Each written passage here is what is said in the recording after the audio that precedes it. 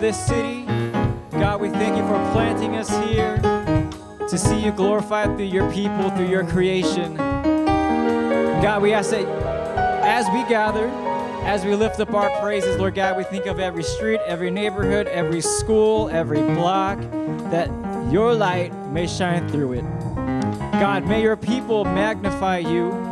May they magnify your goodness, Lord. Every teacher, every student, every parent, every grandparent, every generation, every culture that is here, Lord.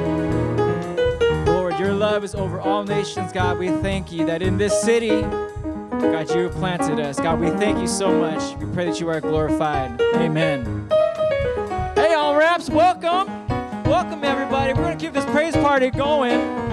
And as our way of getting to know the people in this space, we like to invite everyone to bring their phones out, take a selfie, meet a new friend.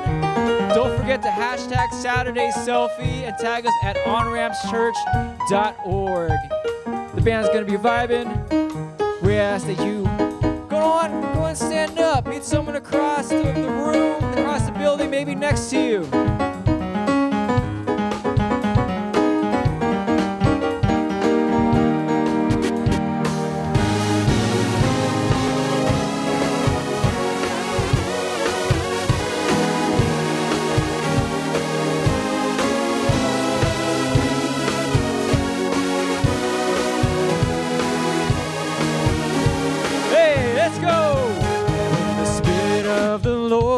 Upon my heart, I will dance like David danced. Hey! The Spirit of the Lord comes upon my heart, I will dance like David danced. I will dance, dance, dance like David danced. I will dance, dance, dance like David danced. Let's see that dance. Come on, let's go, let's go. Get that spirit moving, let it lead you. Come on, hey. The Spirit of the Lord comes upon my heart, I will dance like David danced. Come on. The Spirit of the Lord comes upon my heart, I will dance like David danced. I will dance, dance, dance like David danced. I will dance, dance, dance like David. We have any Spanish speakers? Si el Espíritu de Dios está en mi corazón, llorando como David. Hey! El Espíritu de Dios está en mi corazón, llorando como David. Llorando, llorando, llorando, llorando como David. Yo llorando, llorando, llorando como David. Hey, hey.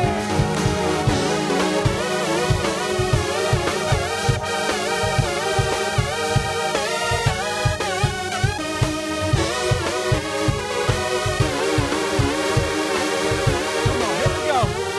Come on, Lord, hey. When the Spirit of the Lord comes upon my heart, I will praise like David praised. When the Spirit of the Lord comes upon my heart, I will praise like David praised. I will praise, praise, praise like David praised. I will praise, praise, praise like David praised. When the Spirit of the Lord comes upon my heart, I will dance like David danced. When the Spirit of the Lord comes upon my heart,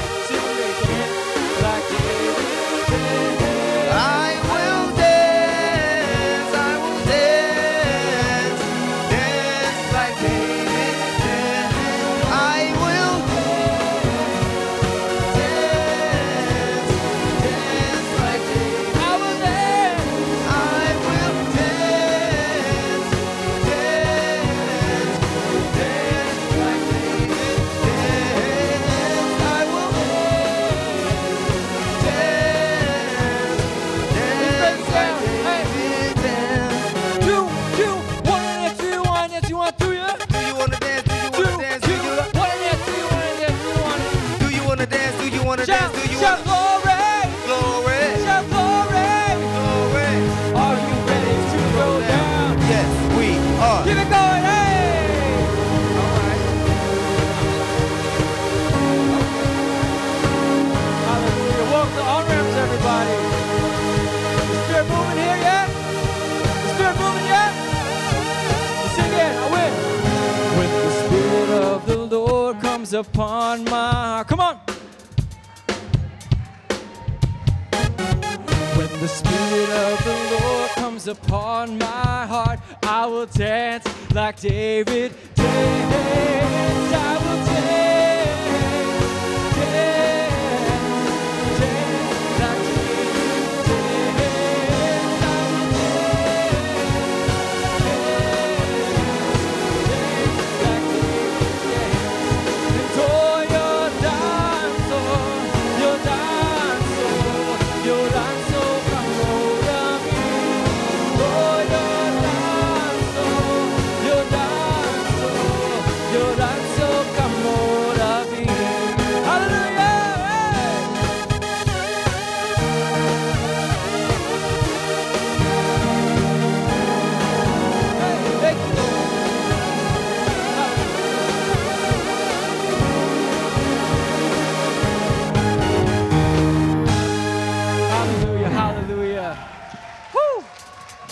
God is in this place, amen. God is moving, amen. Welcome everyone to On-Ramps Covenant Church. We've got some exciting things happening in the life of On-Ramps, not only as a church body, but within as well too. And at this time, and I'm gonna give them some time, we want to thank you all to be a part of our gathering here today. You all are welcome to take a seat. Thank you. Thank you to the worship team for creating this space. They're going to continue guiding and weaving the moving of the Spirit. It is really a gift to be able to worship here together. For those of you that are new, I'll say, welcome to the table. Welcome to the table. We are entering an exciting and engaging season of engaging Scripture through the lens of looking at the table that the Lord invites us to. We are going to continue in this time as when Pastor Phil comes up to give his message today, but also in our times of song through song, as we minister to one another, we're inviting each other to move, to be led by the Spirit, to move into a posture where we give God access to the things that have been revealed or things that are yet to be revealed in our lives. Amen. Because we're not finished products. Yes, the work of what God has done, soul, is finished, but there's still a lot of work that we're going through, yeah? You know, I mean, like this week, like a lot of people say, it's like, I had a week and it's only been like a day, you know? But when life happens, life be happening, life be lifing, but we got a good God that doesn't stop loving, amen? It's a transformative love that we get to experience. And so, Lord, we want to continue in this space. God, we want to thank you that you invite us to meet you at the table. Lord, you invite us to know your love. You invite us to be near to you. So, God, we thank you. God, we thank you for this time.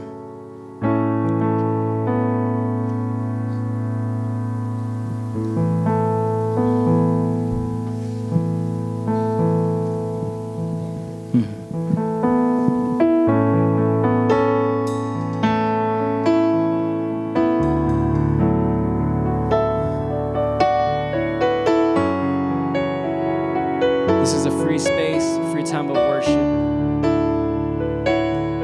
Be in whatever posture that you feel that you need to lean into. It could be standing, it could be kneeling, it could be circling in prayer, it could be lifting your hands.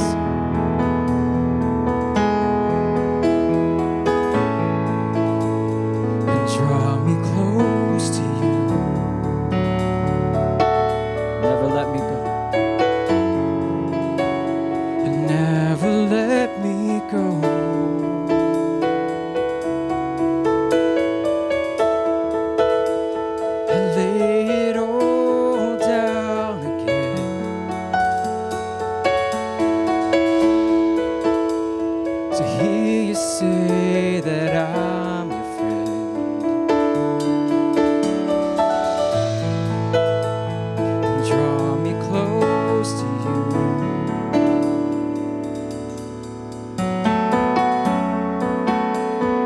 Never let me go.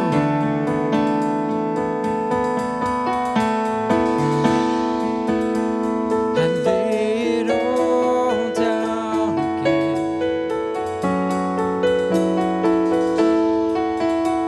To hear you say that I'm your friend.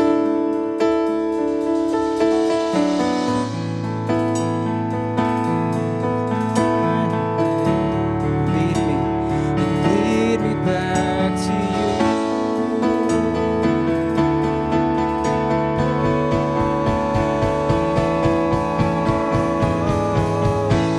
'Cause you're all I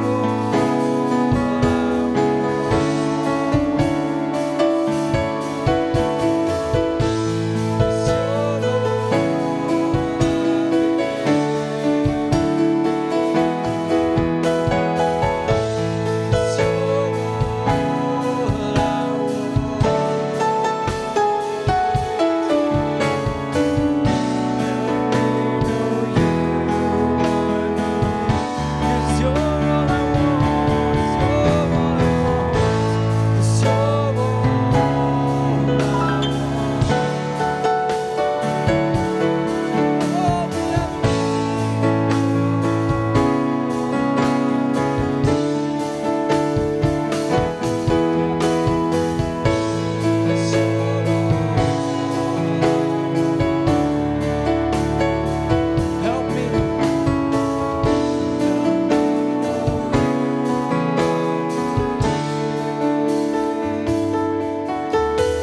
Just sit in that space. God, we need you. God, for some of us, we are crawling with our heads down, hearts heavy, full of shame. Lord, remind us that your love never changed for us. Lord, remind us that the burdens we carry, that we can release unto you. Lord, remind us that there is freedom, that there is freedom in you.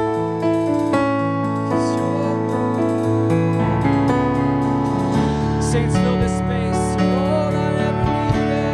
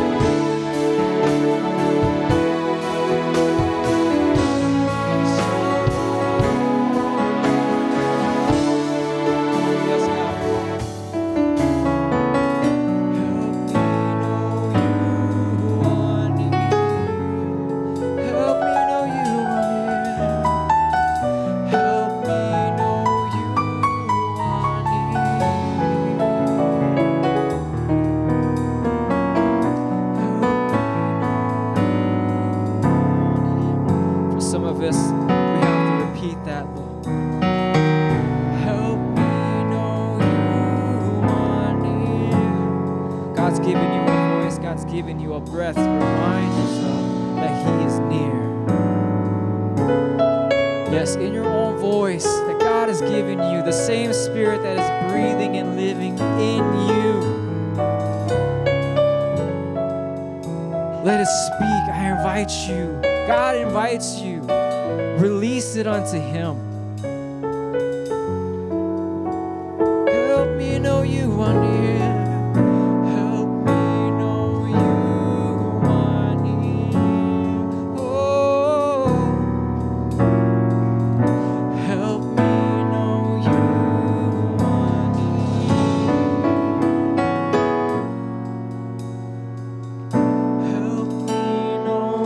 You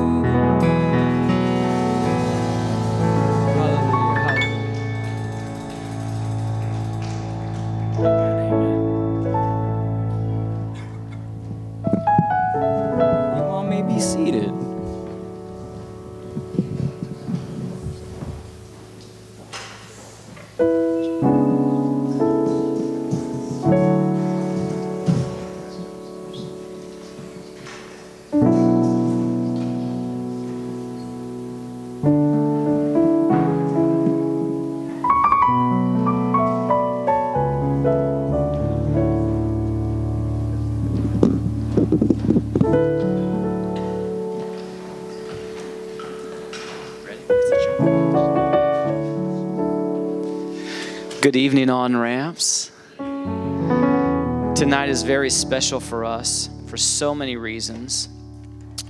One of the reasons it's so special is because tonight we get to dedicate two young boys that are beloved by us all. And so tonight I want to invite Joelle and Johnny Murray to bring their parents up here, please.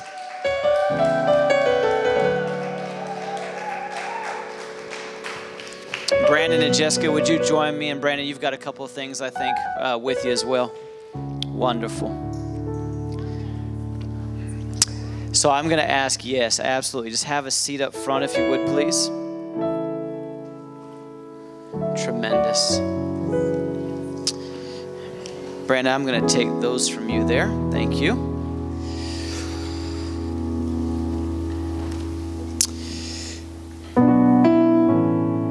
There are some photos you'll see on the screen here tonight. These are very, very special. I just absolutely love these boys. They are my nephews, and I am so honored to be their uncle. I wanted to just share a couple of quick things, if I may. First of all, tonight we are, you know what? Why don't you enjoy those? They're just too cute, right? They're too cute. Too cute. Too cute. Too cute. Too cute. Tonight, I wanted to do a couple of things. First of all, it is absolutely amazing to be able tonight to dedicate these boys. What it means to dedicate a child to the Lord, or in this case, both sons.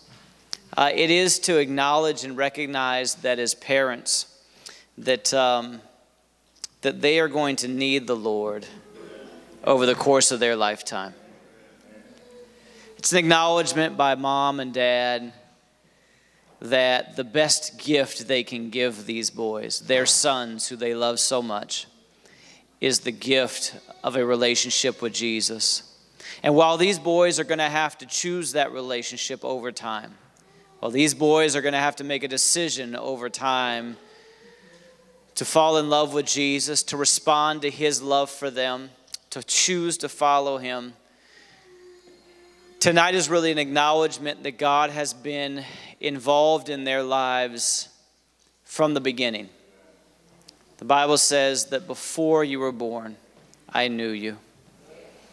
And so these beautiful boys, these young men, these boys that are growing up to be someday men in our community who are going to represent what it means to love God as a man, to be a brother, to be a cousin, someday to probably be an uncle.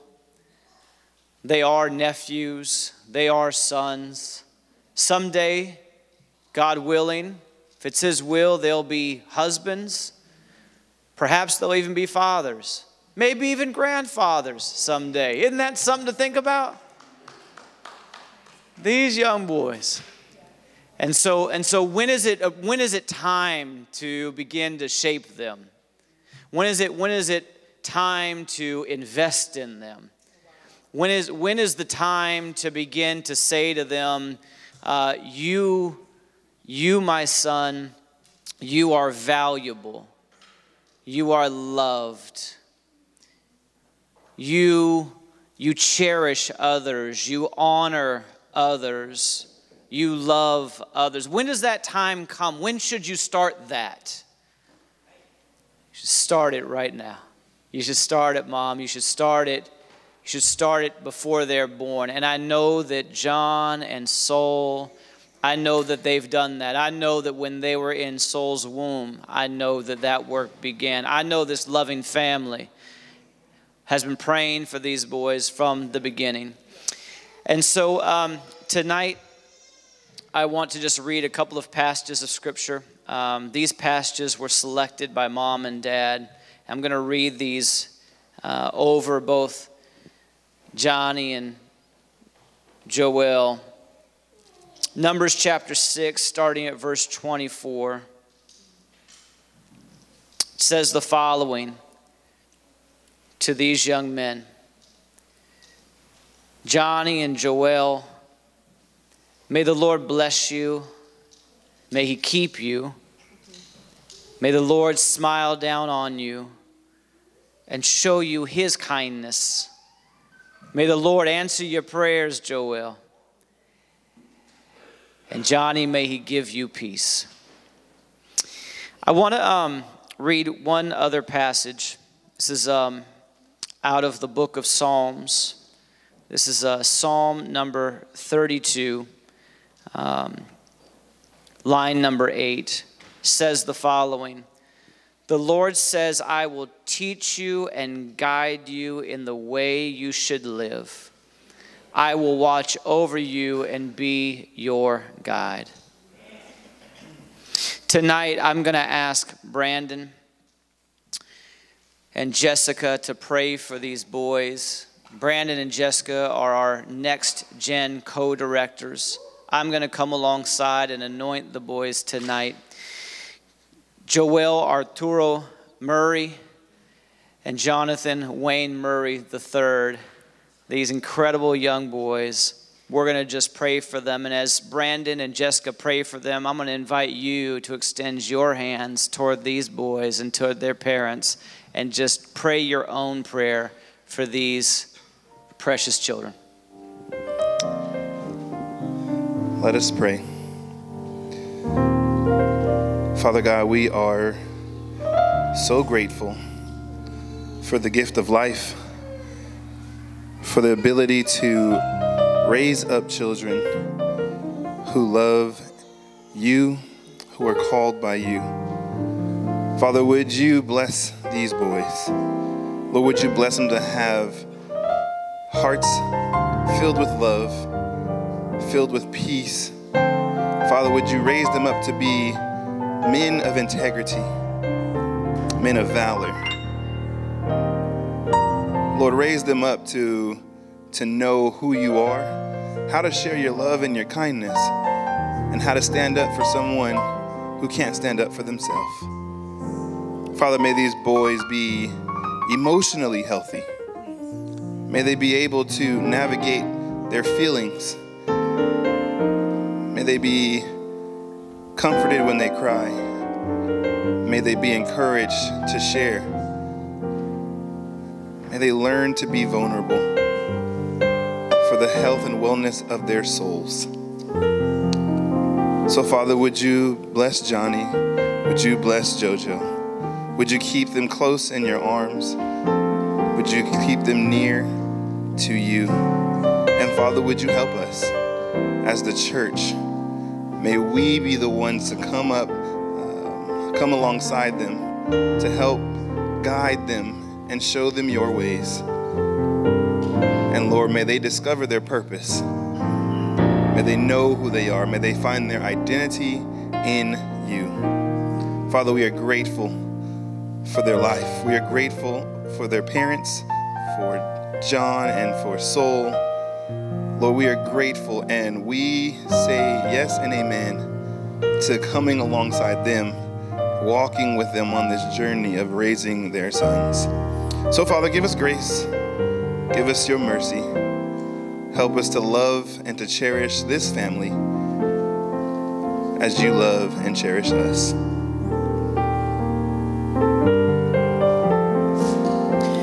Heavenly Father, I pray for every teacher that is going to speak life into them. I pray that it always be rooted in truth and it come from you, Father. I pray for every single educator that is going to come to every single school establishment that they will be in. Father, will you give them grace and mercy, and will you give them favor and a territory that they will step onto each and every campus, the playgrounds and the classrooms and the principals and the administration that they'll be able to influence, Father. Will you give them a way to be able to change the culture of the school just by a single step onto their school campus, Father? I pray, God, God, that these will be men of wisdom, Father. That they, yes, will learn wisdom from the educational system, but they will also be wisdom that comes from you, Father. That these will be men that have the scriptures open each and every night, Father. That every night that they will go to sleep, that they will rest their head. It will be wisdom literature that just flows through their minds, Father. That they will not go to sleep with fear or terror or anything like that, Lord. But that they will truly be men that will learn to take every thought captive and make it obedient unto you, Father. That these will be men that with every breath that they take, that they will acknowledge that this is just borrowed breath and borrowed time, Father. So they will truly be about their Father's business, Lord. That these will be men that when they say, I couldn't find you, they will be, didn't you know that I was in my Father's house? Lord, I pray, Father, we know that your word says that you will never leave us nor forsake us, Father. And I know that you will not depart from these boys, Father. But I pray, God, that they will not depart from you. I pray that everywhere that they go, that they will be a light, my Lord. Let these boys be a light everywhere that they go. God, I pray for Soul.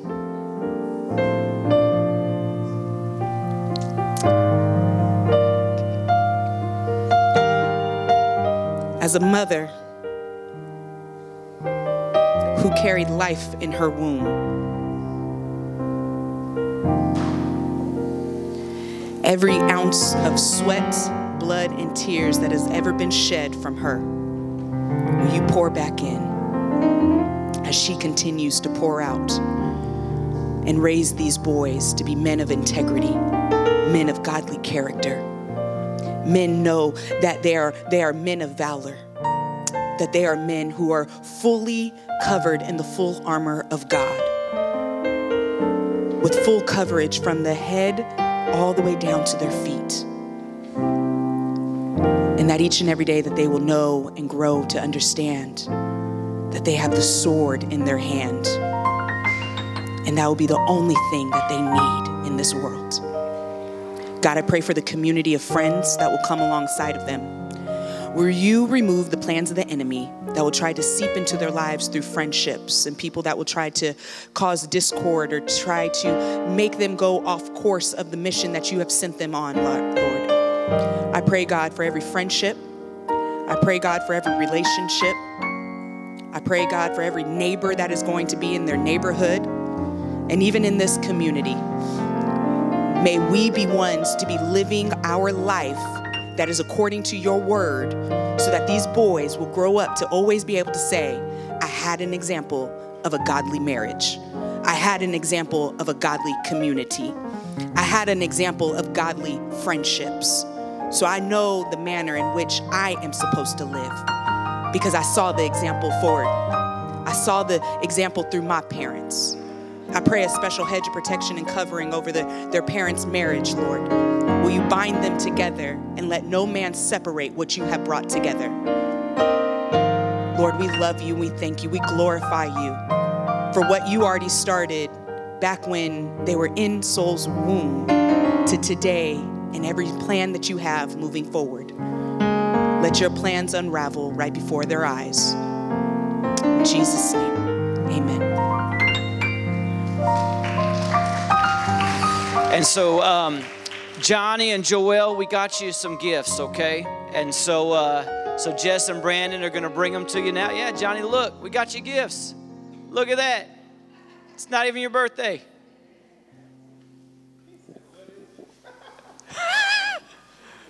I mean, that's the salient question. I mean, that's what's key. What is it? All right, so we got a couple Bibles for the boys, okay? And so they're going to enjoy those. And Mom and Dad will read to them, and the boys, of course, will read to themselves as they grow up. And so these Bibles are special. They're from your church community, and we hope that you enjoy them, okay, guys? All right, you all. Can you all just give it up one more time? Celebrate the Lord. It's awesome. I want to invite up all of Journey up here tonight, please. All of Journey. So these are going to be our kindergartners through sixth graders. Come on up. If you're in kindergarten, first, second, third, fourth, fifth, sixth grade, come on up here right now. There we go. Come on, Olivia. I see you, girl. All right. Come on. Kindergartners through sixth graders. Come on up, Brandon. Come on up. Oh, thank you. Not right now. Okay. All right. So we're going to just pray for all of our children tonight as they head off to Journey. and Jess, is our space staying or you want them to release? Okay, got it. Very good. So I'm going to ask you, family, to just extend your hands toward these beautiful children as well tonight, and we're going to release them tonight.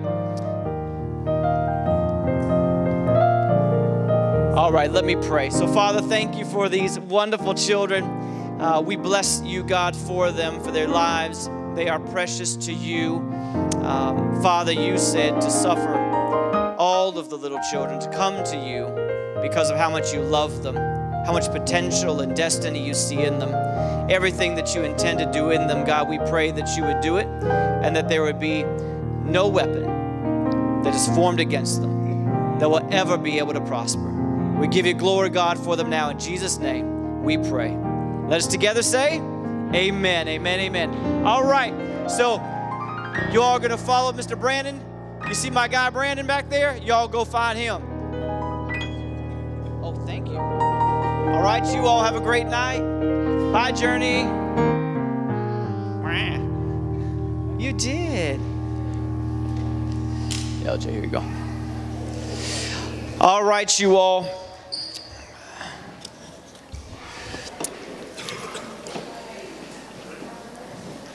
My beautiful, beautiful family, it is wonderful to be with you tonight as we spend just a few minutes this evening continuing to talk about, in the middle of this sermon series, the idea, or the invitation rather, welcome to the table. Turn to somebody and say, welcome to the table. Find somebody else next to you and say, welcome to the table. This is our sermon series this month. It is welcome to the table. I'm going to ask you to find Luke chapter 14 in your Bibles, Luke chapter 14.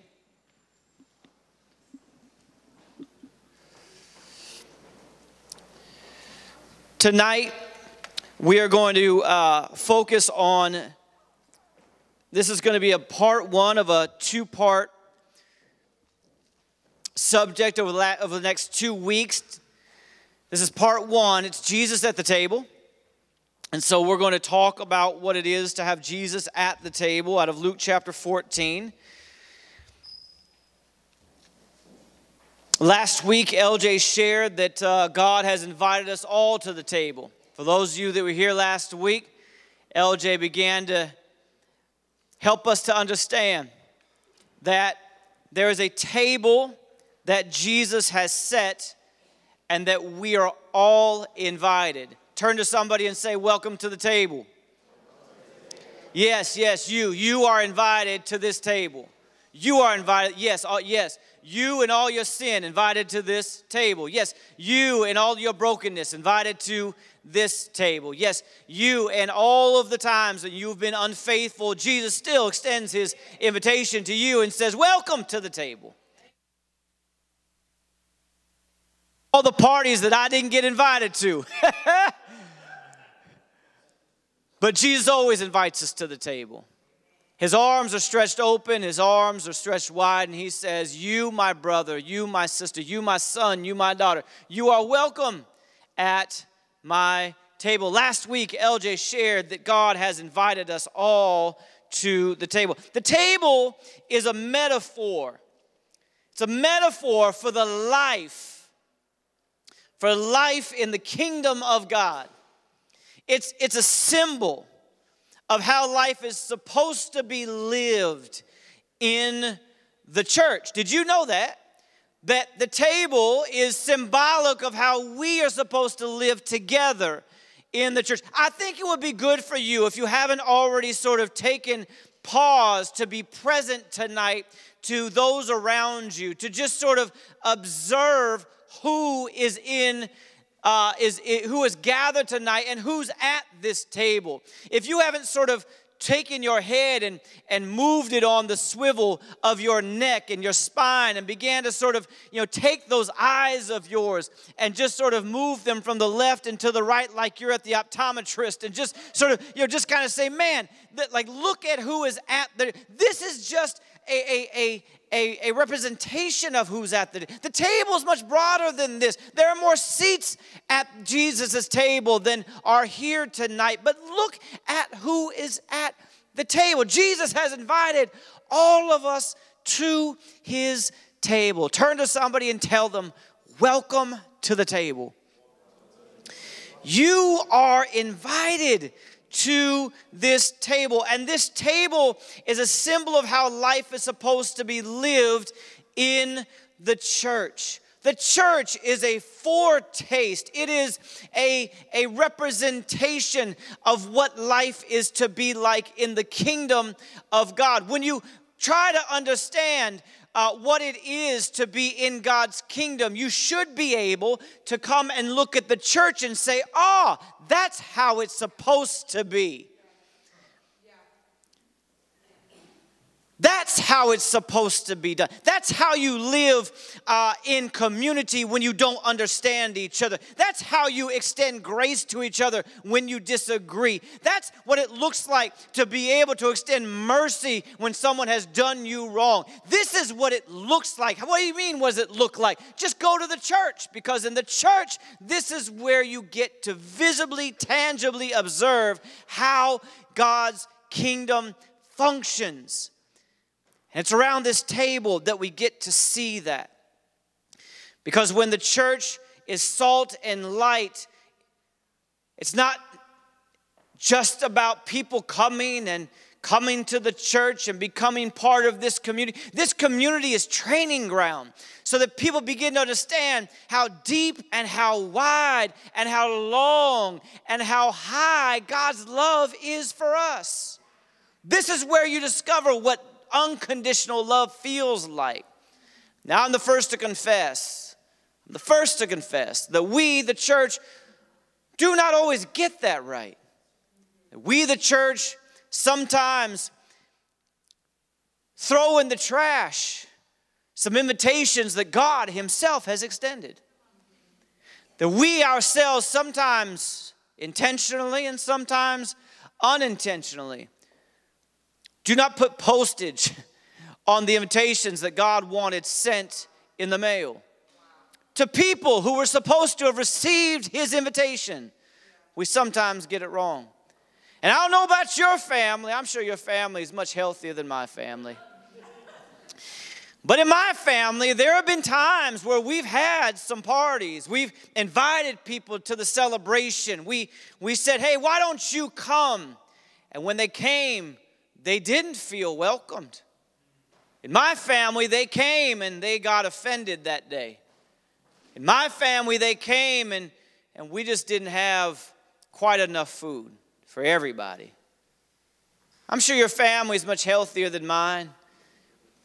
But in my family, and yes, even sometimes in our church family, we get it wrong.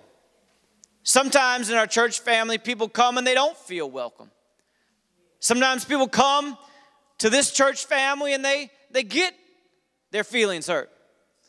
It's not because there's anything wrong with them, and there's not necessarily because you meant to do it or we meant to do it. It just happens because we're broken people.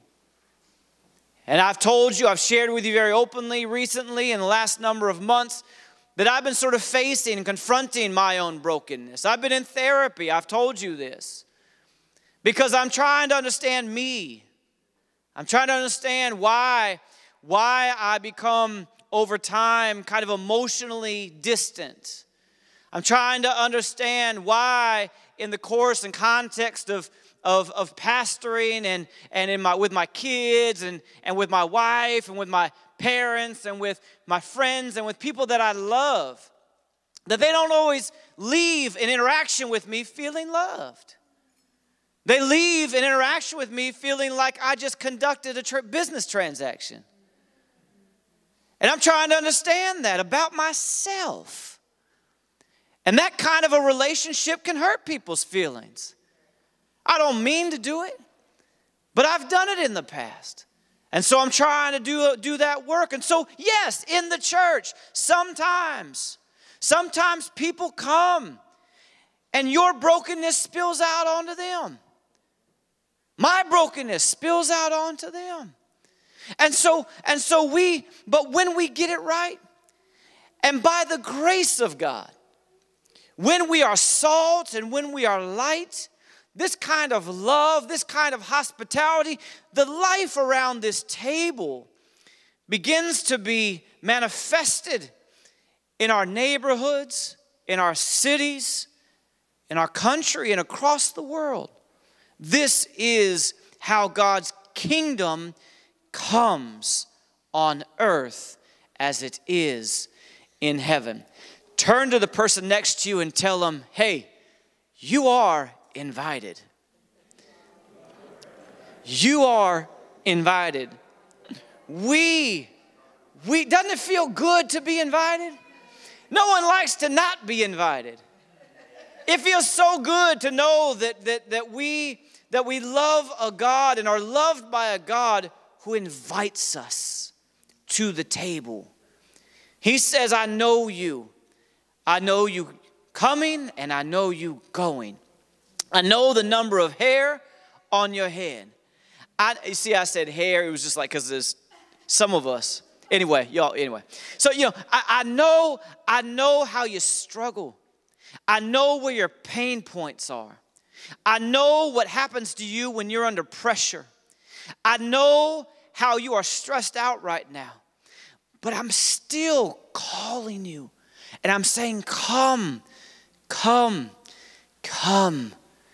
There's a seat for you, Jesus says, at my table. We are invited to the table. And tonight, as we explore Luke chapter 14, we're going to find that Jesus actually in Luke chapter 14 introduces us to 4 different tables. 4 tables that illuminate how life is supposed to be when we gather around the table that Jesus has set. These 4 tables are going to give some definition to what we might refer to as table fellowship. Can you say table fellowship? Table fellowship. Years ago, I used to run this nonprofit organization. It was called the Fresno Institute for Urban Leadership. And we used to run this thing called the Pink House. Pink House is still in existence. And we got some Pink House alum in the house tonight. And so we had some. And so the Pink House, every year, at the beginning of the year, they would accept all of these college-age students into the house. It was a beautiful kind of example of what it is to invite people to the table. And so they'd accept all these people into the house, and they would say, hey, you're going to live together for 9 months. Strangers. You're going to live together for 9 months, and you're going to study Scripture. And you're going to serve in the community. And one of the very first things they would do to start the year off, one of the very first things they would do is they would do what was called, in our neighborhood, in this neighborhood, they called a progressive dinner. A progressive dinner. Fascinating concept. And what they would do is they would set up in advance. They'd set up appetizers at, let's say, Seth and Sam's house in the neighborhood. And then they would set up, they would do maybe kind of the first course of dinner, maybe at Jesus and Anna's house. And then the second dinner course, maybe they would set it up at Tish and Malachi's house. And then they would schedule dessert, maybe at Bud's house. And they would have all of these students, this progressive dinner. They would go first to Seth and Sam's house, and they would have appetizers. And they'd spend time sharing life and listening to stories and learning from each other. Then they'd get up and they'd walk down the street, and they'd end up at Jesus and Anna's house for the first course of dinner. And then they share stories, and they listen to Jesus and Anna, and they get to know each other. And then they'd make their way, of course, to the second course of dinner at Tish and Malachi's house, and they would do more of the same. And then finally they would kind of cap the night with dessert over at Bud's house. It was a progressive dinner. One night. One night. Meal to meal, house to house. Tonight, we're going to participate in our own version of a progressive dinner, going from table to table to table to table in Luke chapter 14. Is that all right with you? And so tonight, if we're going to start this progressive dinner, we have to start really not kind of in the middle of the passage, which is where we're going to end up tonight. We can't really start at verse 15. We're going to have to actually kind of go to some preceding verses. We actually, if you have Luke chapter 14 handy and available, we're going to have to start at verse number 1. At the beginning of what some Bible students, when we look at Luke chapter 14, Bible students might refer to as the beginning of our pericope. Can you say pericope? A pericope is sort of a unit of Scripture that is intended to be held together for interpretive purposes. In other words, if you start at verse 15, you only capture 2 tables. But if you start at verse 1 and go all the way to verse 24, you find that there are actually 4 tables. And so in order to understand table 3 and table 4, you got to start with table 1 and table 2. And in order to understand table 1 and table 2, you have to include table 3 and table 4. And so we're going to start at verse number 1 in Luke chapter 14. This is where we find our first table. Somebody call out, table number 1. Table 1. I used to work at a restaurant once upon a time. They never let me be a server. I was a busboy. I was in college and I was a busboy. I'm a little sour about that they never let me be a server. Is there there's still time.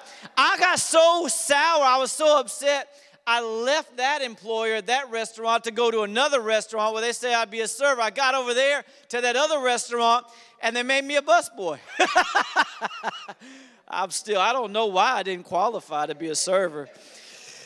I don't know. Table number 1. I feel like I could have done it.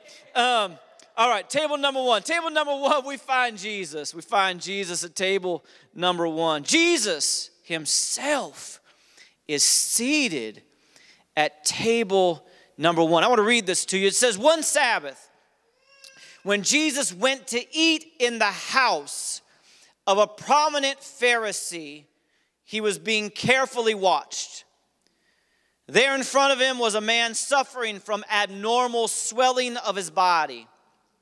Jesus asked the Pharisees and experts in the law, is it lawful to heal on the Sabbath or not?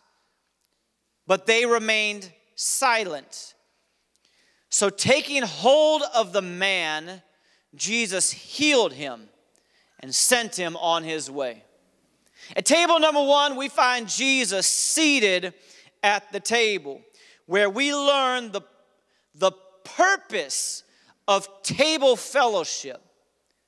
The purpose of table fellowship when Jesus is your guest. At table number 1, we learn that healing happens at the table. This is why 13 years ago, God called On-Ramps Covenant Church to be a healing community. Healing our community.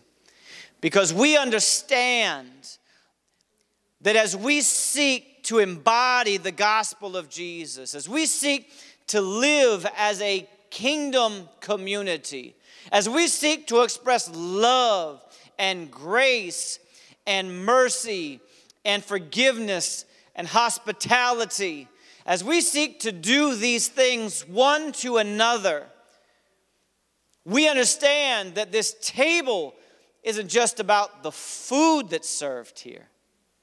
This table is where healing happens. You see, healing always happens when you are seated at the table that Jesus is also seated at. Because wherever Jesus is, all of heaven is too. You can't sit across from Jesus and not know that you have access to all of heaven's healing. You cannot be this near to Jesus and not recognize that you are in the presence of the one that has your deliverance. You cannot draw close to Jesus and be in his presence and not know that you are sitting just feet away from your own healing and your own salvation and your own redemption. Where Jesus is seated, heaven is present. And so you can't come to this table and just be here and say, I just came to get a little word tonight. You can't come to this table and just be like, I just came for the cookies and the punch at the cafe hour. You can't just show up at this table and not recognize that you are in the presence of the one who can turn your life around in a moment.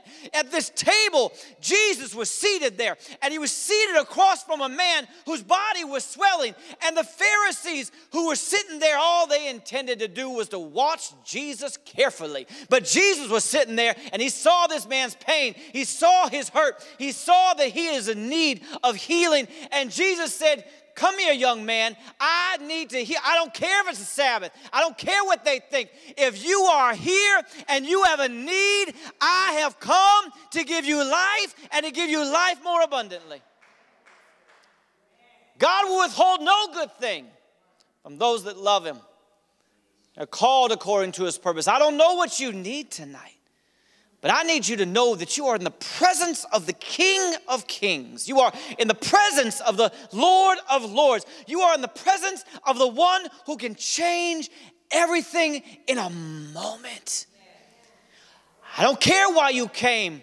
I need you to know that wherever you are now seated at the table with Jesus. You thought you came for dinner. No, you came for your healing. You just didn't know it. You thought you came for some steak and mashed potatoes. No, you came to get delivered. You thought you came just for the raspberry cheesecake. No. You came in order to get your miracle. You have no idea what is possible when you sit next to Jesus. Now to him who is able to do exceedingly and abundantly above all we can ask or imagine. God is able to do it. Turn to somebody and tell them God is able. God is able. In table number 1, we learn that healing happens. Somebody say table number 2. Table number 2. Don't try and take my job. I'm still trying to become a server. Y'all trying to show me up. I don't appreciate that. Table number 2. Table number 2 is found at a wedding feast. Let's go there. Let's go there. Let's go there. Let's go there. I love this. Verse number 8. When someone invites you to a wedding feast, do not take the place of honor, for a person more distinguished than you may have been invited. If so, the host who invited both of you will come and say to you, give this person your seat. Then, humiliated, you'll have to take the least important place at the table. But when you are invited, take the lowest place, so that when your host comes, he will say to you, friend, move up. Somebody say, move up. Move up. Anybody know the Jeffersons? Y'all don't know. All right, here we go. Moving on up. All right, so move up to a better place.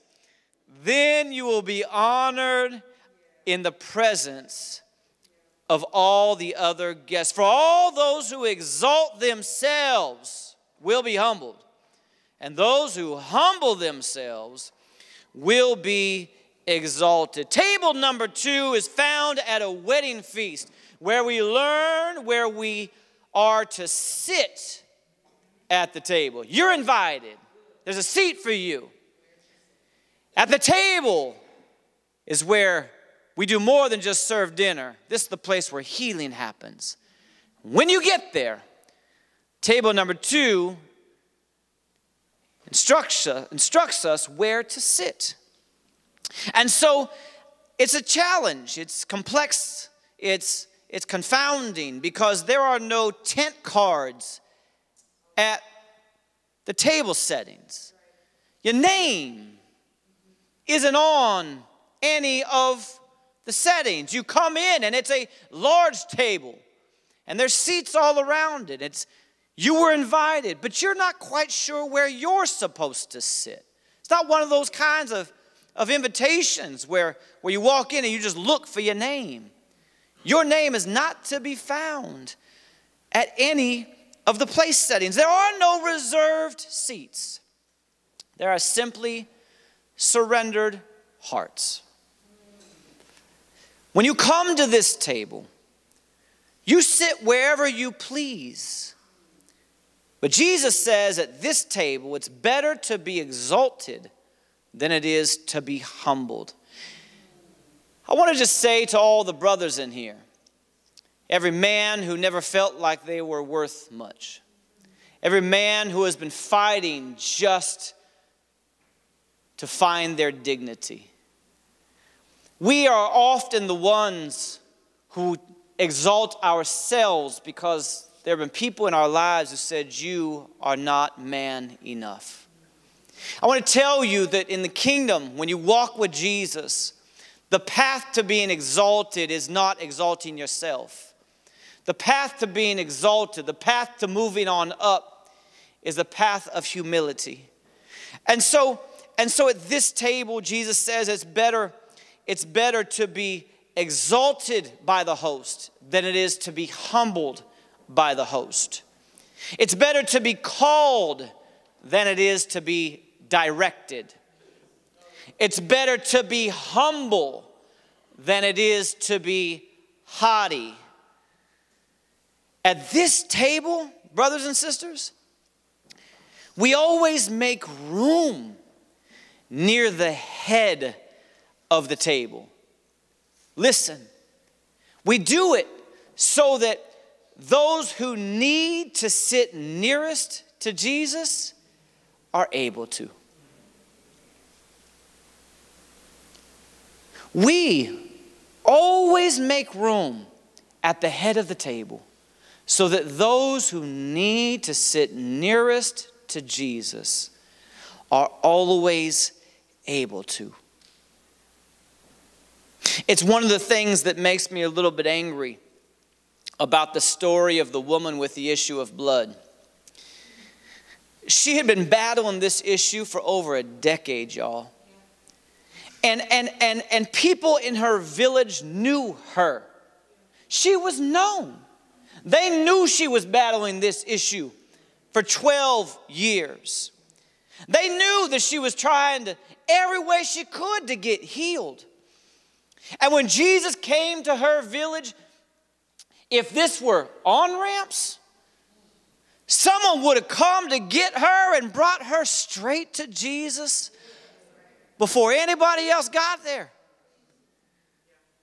But in her village, they all crowded around Jesus, trying to touch him and see what they could see. They were spectators and they were watchers and they were looky-loos. And this woman, she had to push her way through the crowd to get to Jesus, to get the healing that her village knew she desperately needed. It makes me mad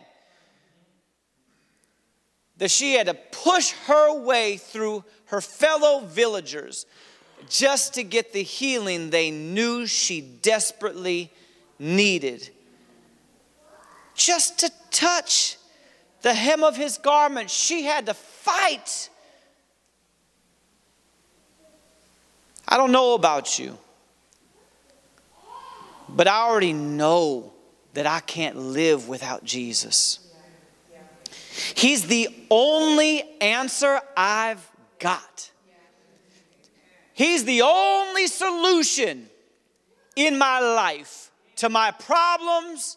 He's the only one that has the power to solve every situation that I'm facing. I already know that He's the only one that can see me through my struggles. So like the apostle said, Jesus is my all in all, y'all. All right, he didn't say the y'all part, but he said, Paul said, He's my all in all.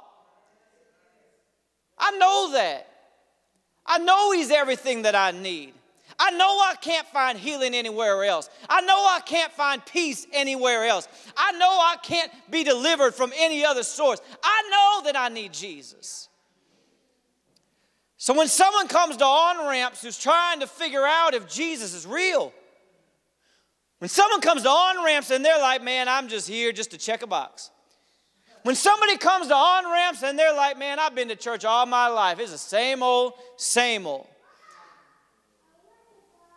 When someone comes to on-ramps and they're trying to see if Jesus can actually turn their life around, you don't have to tell me twice, because I already know what Jesus can do. I already know that He's my all in all. I already know that He's the only answer I've got. So you don't have to tell me twice. If I see you and I know that you came and you're struggling, and you came and you're doubting, and you came and you're not sure, and you came and your faith is weak, and you came and you need an answer, and you came and you need a miracle, I'm getting up out of my seat and I'm like, hey, you can have my seat, brother. I'll stand right back. If I got to stand, I'm okay, because I don't need Jesus when I get here. I get up at 4 a.m. every morning to spend an hour with Jesus. I don't need Him when I get here. If you came and you're struggling, you can have my seat. You can have my seat. And so at table number 2, we learn who gets the best seats. It's those who need to be the closest to Jesus, who didn't get that time with Him this morning, who haven't felt His presence in a few years, who have been battling an ailment for a decade. They get the best seat. Which takes us to table number 3. Somebody say table number 3. That was better, thank you. That was much better. I felt like I stood out amongst the crowd in that moment. If there was a restaurant manager that was looking to hire somebody, I feel like they might have called my name first. I appreciate that very much. Table number 3, table number 3, table number 3. Let's go to table number 3. Verse number 12, then Jesus said to His host, when you give a luncheon or dinner, oh, that's interesting. He turns to us and He says, when you give a luncheon or a dinner. Remember, table number 1, Jesus was at a prominent Pharisee's house. Jesus was seated at the table. Jesus was the guest of the Pharisee. At table number 2, it was a different scenario. At table number 2, he began to talk about a wedding feast. And at the wedding feast, people were seated and they started to exalt themselves. And they started to find the special seats and the prominent seats. And Jesus said, if you exalt yourself, you'll be humbled. But if you humble yourself, you'll be exalted. Table number 1 was in a prominent Pharisee's house. Table number 2 was at a wedding feast. Table number 3 says, if you host in your home a lunch or a dinner, He says, do not invite your friends, your brothers or sisters, your relatives, or your rich neighbors. I don't know where he lived. If you do, they may invite you back. If you do, they may invite you back. And so you will be repaid. But when you give a banquet, invite the poor, the crippled, the lame, the blind, and you will be blessed. Although they cannot repay you, you will be repaid at the resurrection of the righteous. At table number 3, family, we learn why we serve. Earlier today, Jessica and Lindsay was not feeling well tonight. Jessica and Lindsay hosted a training here at the Impact Center for those who help to facilitate our worship gatherings like this. And throughout the training, I just kept hearing people say, I serve because I love my community. It's why I serve. I don't do it for any other reason. I serve because I love my community. You see, when God places it on your heart to serve, you don't serve because you're going to get something in return. Yeah. At the tables that I sit at, my city job, people always come to the table because they're looking for something. But when you serve in the kingdom of God, this is the only way that it works. You come to serve expecting nothing in return. You serve because you love the people that you are serving. You see, this is really the story of Mary and Martha when Jesus came over to their house. This is really the story. You see, Mary and Martha, you might remember, they had invited Jesus over for a meal. Jesus says in Luke 14, when you invite folks over, just, they invite him over for a meal. And as they're preparing the meal, Martha got upset because Mary wasn't helping with the meal. Mary went, sat at Jesus' feet, loved him, worshiped him, wept at his feet. Martha, on the other hand, was in the kitchen and she was doing all the preparations. This is really the story, you see. You see, when you serve people out of love, when you serve your spouse, when you serve your children, when you serve your brother or your sister, when you serve your aging parents, when you serve those that are in here tonight, when our elders serve you tonight, when Mama and the hospitality crew served you at 5 p.m., and Michael and Mama Josie, when they serve you because they don't need anything back from you. They serve you because they love you. And when you serve out of love, sometimes you'll stop serving just to love. Because there's not enough love flowing in your service. Sometimes the service is so demanding that you can't love and serve. And so Mary stopped and just said, forget all this food stuff. I just want to go be with you, Jesus. And Martha said, oh, I got to finish the meal. While Jesus was sitting there, not receiving hospitality that she really wanted to convey. It's the story of Mary and Martha. Jesus said, I want you to do this. I want you to invite people to the table who can't repay you. Because if you do that, I will teach you how to love. Because if you invite people to the table who cannot love you, cannot repay you, cannot do anything for you, then it positions your heart from the beginning to just serve because you love. You expect nothing, you're going to get nothing, but if you do so, Jesus says, then you will be blessed and you will be repaid at the resurrection of the righteous. The Apostle Paul says that if you're going to serve, you have to do it with pure love. He says anything else doesn't count. You can speak in tongues, but it's just like clanging cymbals.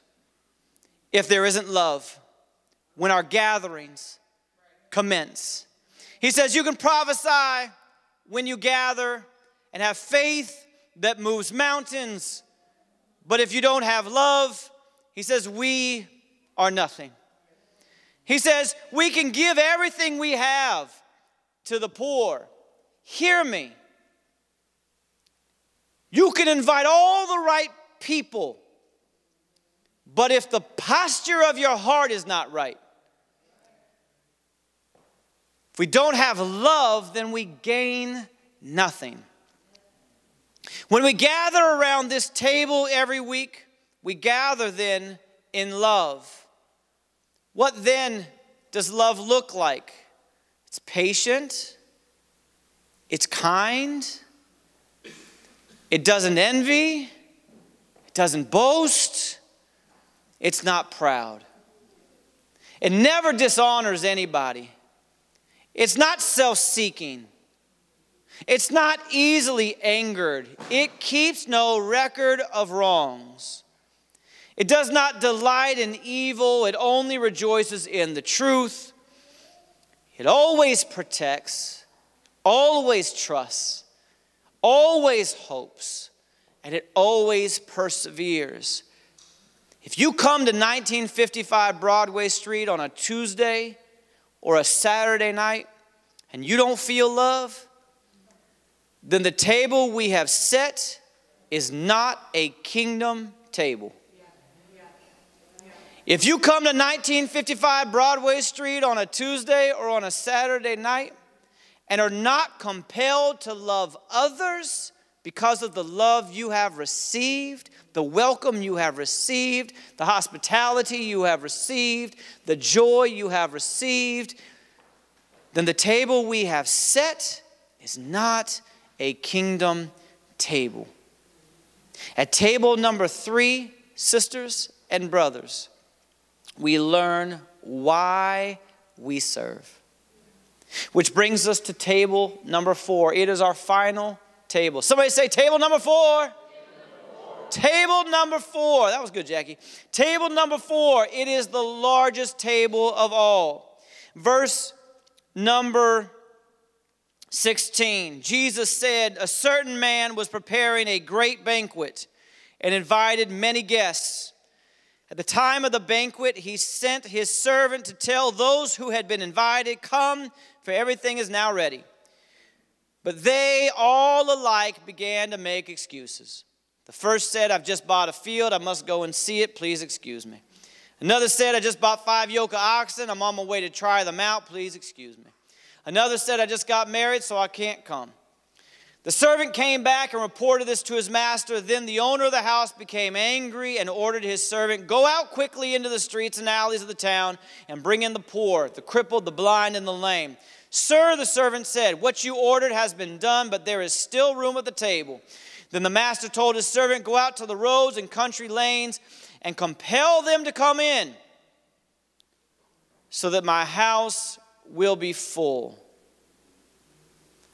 I tell you, and I want you to get this, this whole time the master was speaking directly to the servant. Servant, go do this. Servant, go do that. This last line. Remember where Jesus is. Do you remember table number 1? Where was Jesus at table number 1? In a prominent Pharisee's house, gathered around a table with other Pharisees. It was a wealthy, elite group that had gathered for that meal, all there to carefully watch Jesus. I'm glad they were carefully watching Jesus, because when it comes to table number 4, they need to see what Jesus is doing. Comes to table number 4, Jesus still sitting in that same house where he has been sharing about the wedding feast, where he's been saying, if you host your own dinner or lunch, this is who I want you to invite. Saying at this Pharisee's house, he now gets to table number 4, and he shares this parable about this great master who had all of these folks. It was a great banquet, prepared this great meal, invited all these great people, and these great people all turned down the meal after they had already RSVP'd, after they'd already said, I'm coming, after they already said, I'll be there.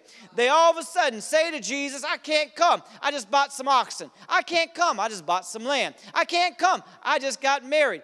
the master got angry and says to his servant, servant, I want you to go to the alleys and the streets and the corners. I want you to go find the crippled, the lame, the poor, the blind. I want you to invite them. The servant says, sir, I already did that. We still have room at the table. He said, I want you to go back out and I want you to go compel them to come. And then the last verse, he says this, I tell you. You don't see it here. You don't see it. But that word, you, it is not singular. He is no longer speaking to his servant.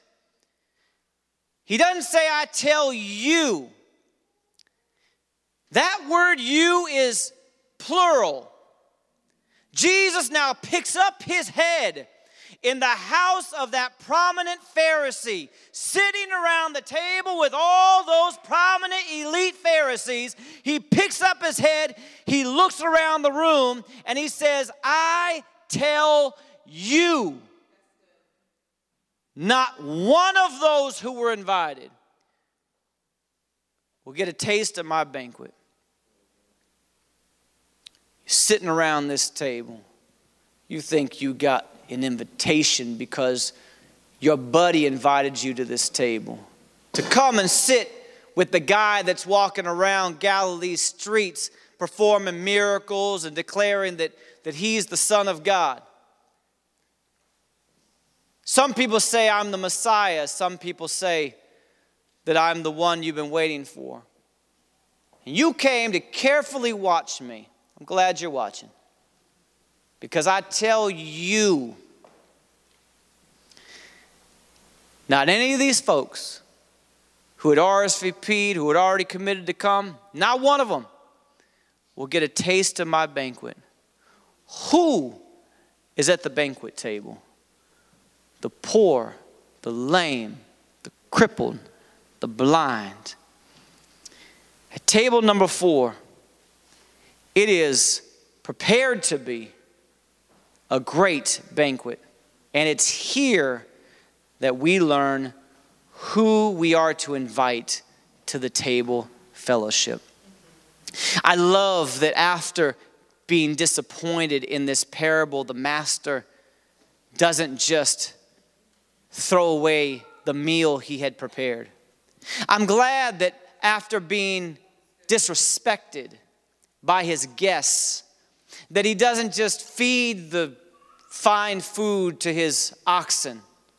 I'm glad that after being discarded and offended, that the master doesn't just sit down, say, well, I'm just going to eat as much as my stomach can take, and put the rest in the refrigerator for tomorrow. But instead, the master who had prepared a great banquet pivots. And he does something that was completely radical. He breaks every social norm. And he says to his servant, I've prepared a great meal. Go to the streets and find every poor, every crippled, every lame, every blind person you can find, and invite them to sit at my table.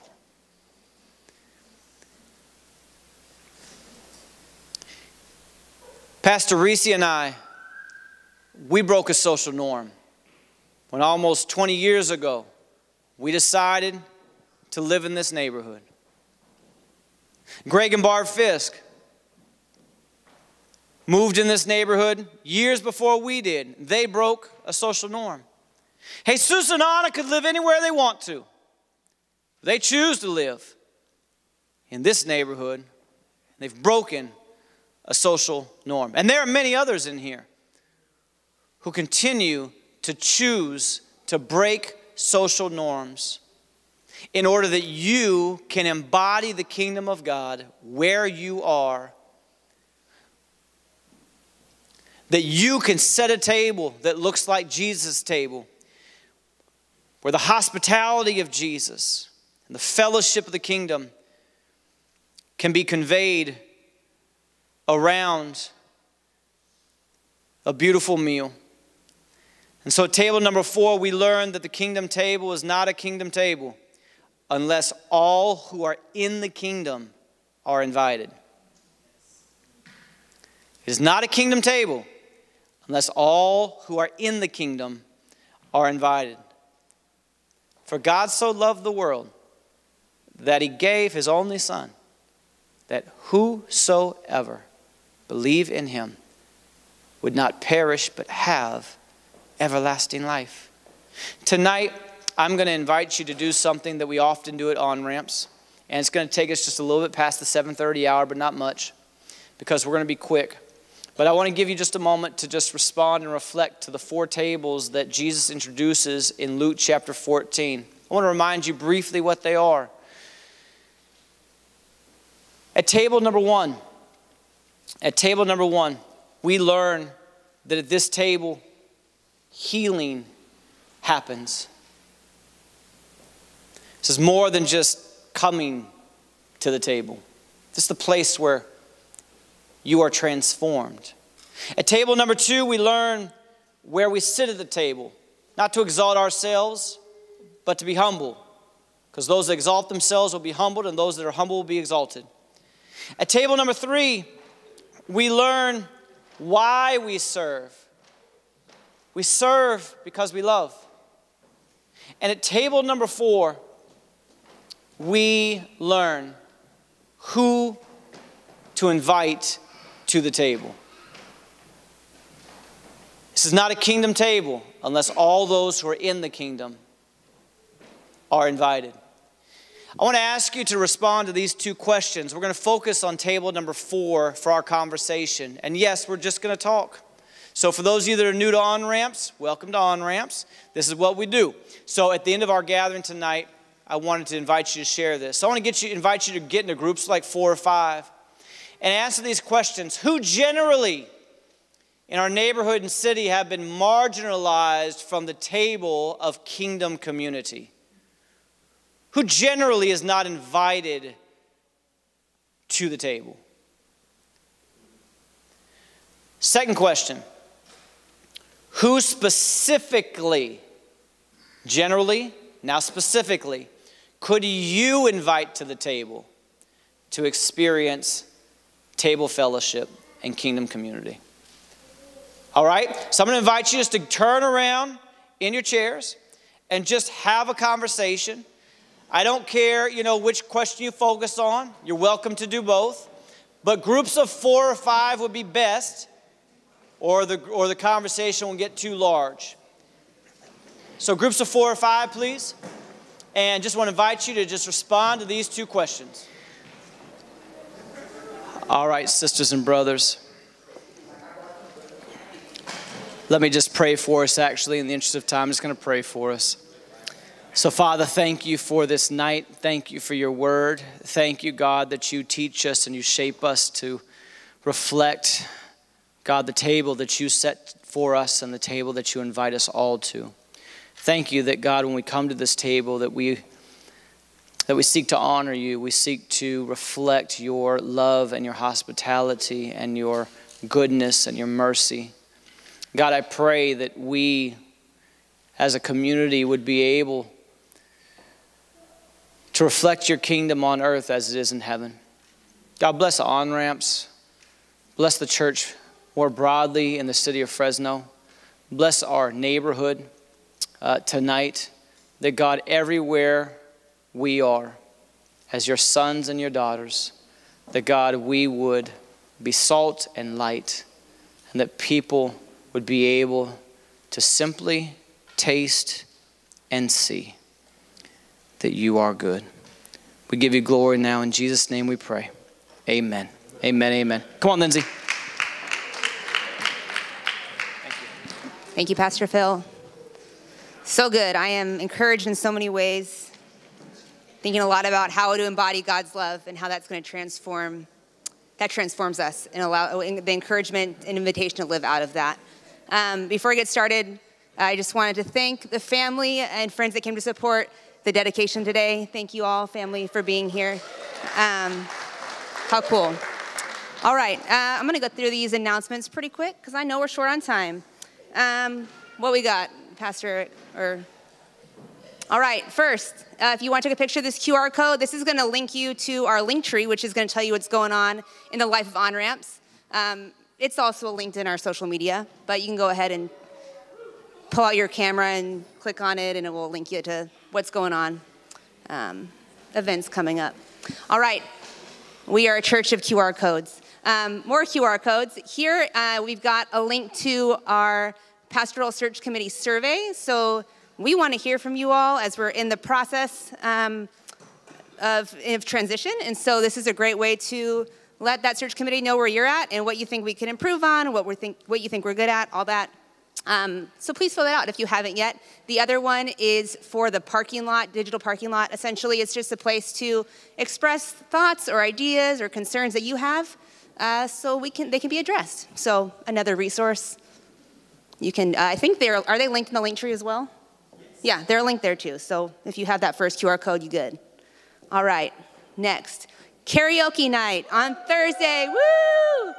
This is gonna be awesome. It's at Tower Blends on March 14th, 6 to 7:30. If you're interested, talk to Jess or Brandon and they'll give you the scoop. But it's gonna be dope and I hope you all are there. I wanna see Jess dance and sing, you know? I saw a preview earlier before service, and I was like, it's gonna be fired. All right, next. All right, this is super exciting. Our youth, our high school students have a once in every 3 years awesome opportunity to go to a really cool Covenant conference called Unite. It's happening down in San Diego. They're raising money for it. So their fundraiser, first one coming up, is on Saturday, March 30th for a pancake breakfast, which is going to be super fun. You can talk to Brandon and Jess if you want to get tickets. They're on sale now. It's going to be $10 per adult, $5 for kids. But yeah, so reach out if you want to go. We'd love to see you there. All right, women's ministry is having what's it called? A Saturday store. So we are collecting things like making our own little thrift store, and then people can come in, they pay for a bag and get to leave with stuff, which is awesome. So we're gonna raise money, and also you can clean out spring cleaning. They're taking donations now, so if you're thinking about spring cleaning, you got some stuff set aside that you're gonna donate anyways, you can just bring it here. So in good condition, not trash, but cute stuff, yeah, the good stuff. Bring it, and then we'll sell it, and that'll be fun. Alrighty, okay, if you haven't done this already, pull out your phone. You can set your alarm to 7:01 to pray for Lowell, 93701. Pray for Fresno at 5:59, and pray for on-ramps at 8:27. And when you do this and your alarm goes off, know that other folks in our community are also praying at the same time. So it's a cool way to engage in communal prayer together. All right, more QR codes. Ways to give, whole life giving. We can serve in so many ways. There's lots of ways to get involved, but giving financially is also an amazing way to support the mission of on-ramps. So we want to encourage you. We have a tithe box out there, but you can also use Cash App or Venmo to tithe and support the mission of on-ramps. Keep the lights on, So let's do that. And then you can pray with the elders if something is on your heart and you want some prayer. We've got our amazing elders on duty, Barb and Jessica over here. You can go over to them afterwards and just ask for a word of prayer or with someone you're with if you just need prayer tonight. Please, we encourage you to take the time afterwards to get that if you need that. Tuesday night Bible study, always so good. It's a potluck. Bring your favorite dish, one that can feed people. I think I'm bringing taco salad this week. Or Filipino spaghetti, one of these two, but it's gonna happen, it's gonna be great. So bring your food and let us all enjoy it together. So come, bring a dish, and let's eat together and do Bible study and fellowship midweek. Lastly, we are serving food afterwards out in the cafe area, so you can go and hang out there and fellowship, but make sure you grab your chair and hang it up over by LJ, and many hands make light work. So thank you so much. Have a great one on ramps.